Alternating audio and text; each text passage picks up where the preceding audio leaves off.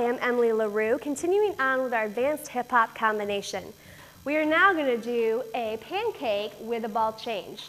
So, we've just gotten off the floor and we unwound. So we have 2 pancakes that we're going to do, and we're going to chug forward on our right foot and stomp on it. So you've got 1, 2. Good, try that again. 6, 7, 8. We've got 1, you're going to do your pancake, 2.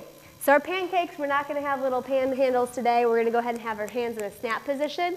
Make sure you just get it, all right? Using your pops, leaning your torso, bending your knees.